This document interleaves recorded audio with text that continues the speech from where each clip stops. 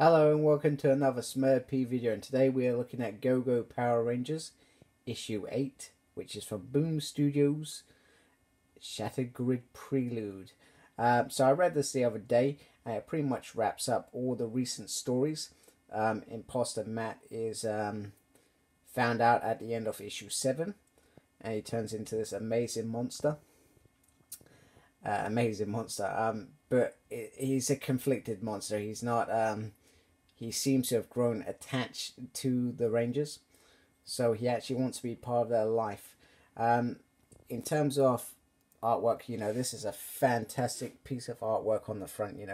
I look at this and I think, damn, that looks absolutely amazing. In fact, it reminds me of kind of like a bird's head, if that makes sense. I don't know if that was ever the original concept of this Megazord, and you can see, read in this issue that the imposter Matt can turn into other things, so he kind of turns into a Megazord himself, much to Rita's delight, as she basically takes control of it to destroy the Rangers. So let's have a look at a few pages inside. So there you can see Rita said she's basically taking control. It doesn't matter what the imposter wants. She just wants the Rangers dead at this point. And she almost gets it. She almost wins. And it's thanks to Billy, who recently wanted to leave the Rangers, that they don't actually lose, because basically he tells them, let's disengage. Very, very important to have a clever genius on your team. And I'm not going to ruin it whether they win or not.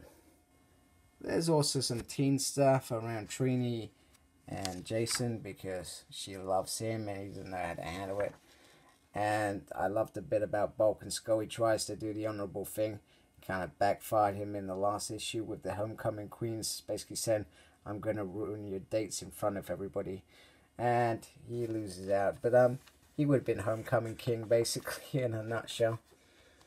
Billy's got his own dilemmas when he tells his dad he's not going to go and be a genius.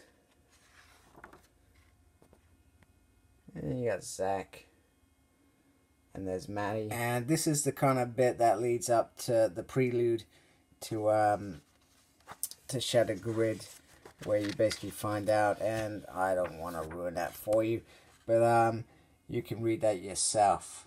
It's a quality book. I suggest you buy it. I've got mine pre-ordered to start watching it, and I cannot start watching it to start reading it, Shattered Grid, because I am damn excited about this.